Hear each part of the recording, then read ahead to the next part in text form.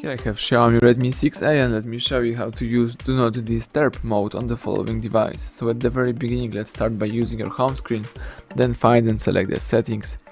Here you need to find and select the sound and vibration right here. And as you can see, here you've got silent and do not disturb. So let me tap it. As you can see here, you can use the regular, so you can use all sounds. You can use the silent, so calls and notification will be silenced, or you can use do not disturb. So that's what we need.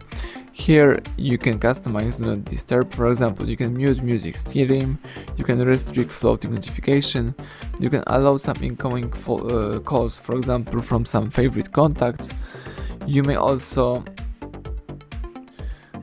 handle with repeat callers, and you can use the schedule time, so you can switch on automatically do not disturb, for example, every weekend, every weeknight, just to automatically enable the following mode.